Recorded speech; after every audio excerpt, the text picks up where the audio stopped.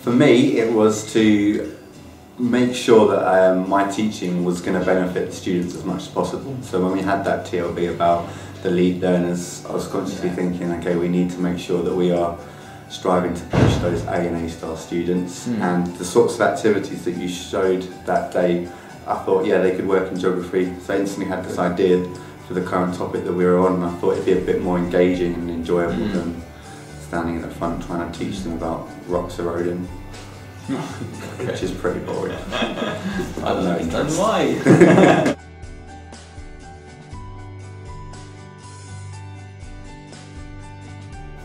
The focus was having a flipped classroom whereby they would create a video about a sustainable management plan, and then at home the students would have to use those videos, there'd be 5 videos, and they would have to vote on the one that they think would be the most suitable for the Holderness coastline. So I was going to put on Fronter a voting system with a set of questions and get each student in the class to vote on the one that they thought was the best.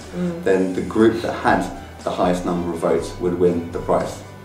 So it was flipped, but it was flipped in the other way. It was more for benefit at home rather than within the classroom. Right. Because I wanted them to put the videos together rather than me have the videos saying, this is a shoreline management plan, it includes this, this, this and this. Because every coastline is different, every person is going to have a different viewpoint. I wanted them to kind of go through that decision-making activity in the class, and then the flipped bit would be the extended learning at home.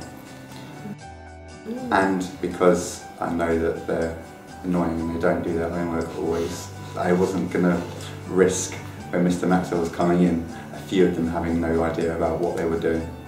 Right. I think that was my biggest worry. I suppose I should let go a bit more. There's a bit of a controlling thing there.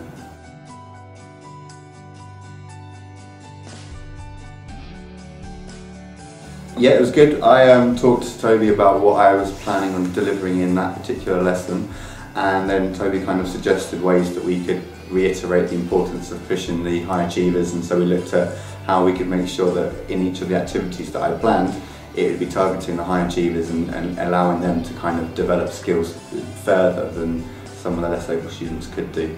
So not just kind of saying that they are the lead learners, but actually giving them a specific role within the group as well.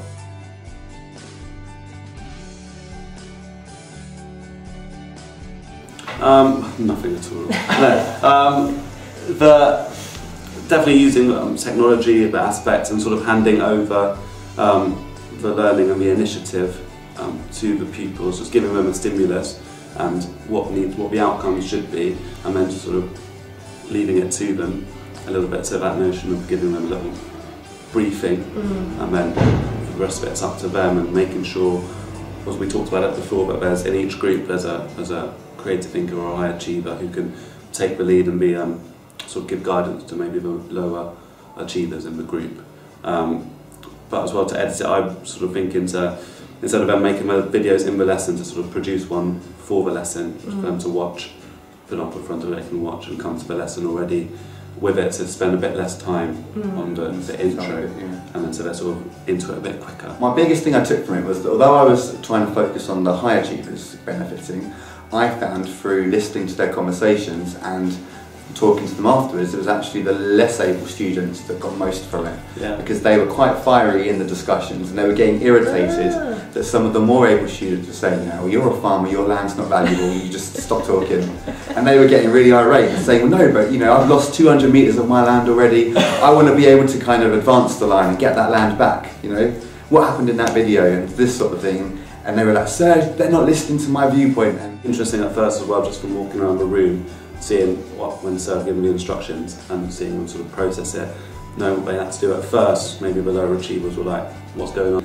Quite obviously to the more able students, for guidance, straight away they're a bit out of their comfort zone, what's going on, what do we need to do, handing over the initiative. But then after about 2 minutes after they'd gone over it again, you can really see them really growing into it, taking the lead.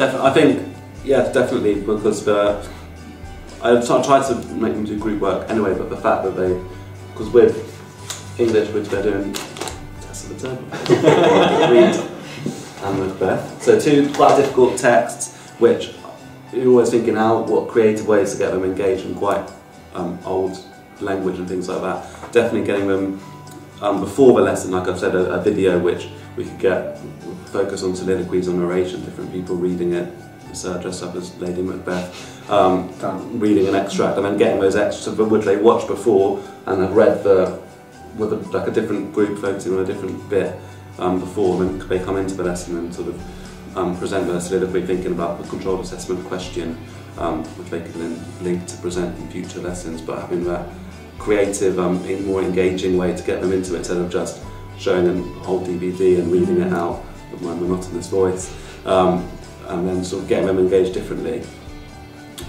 outside of the classroom to bring into the classroom and link to that question.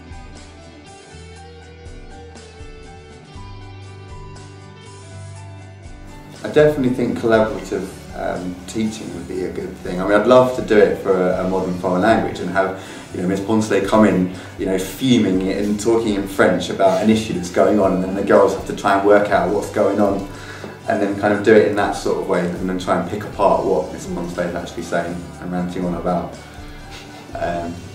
Yeah, I mean, be careful, she's watching this.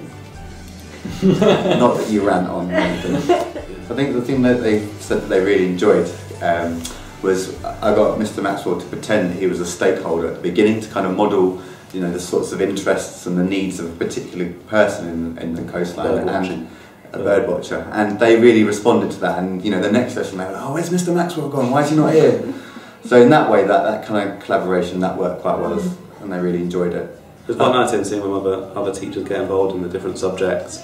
They were asking me loads of questions about geography, and they were like, "So what, you're not a geography teacher?" Well, no, I'm not. But they were trying to, because me and the lesson they find it quite interesting, and seeing other teachers taking an interest in the subject and get involved in the lesson planning, I think they quite like.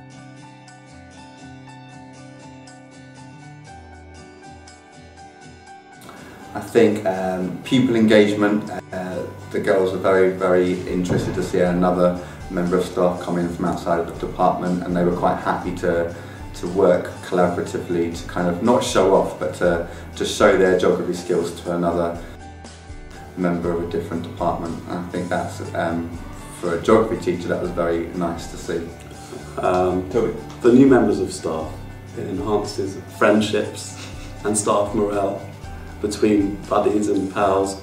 Long-lasting friendships. I won't forget that lesson for a long time, and the lessons we had before.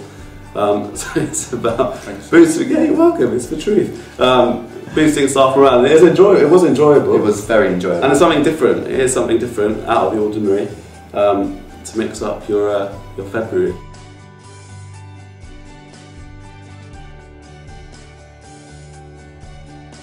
So he's reading. Now look at the camera and do it. I'm going to do it. That's perfect! Because I went to my finger, not the pencil.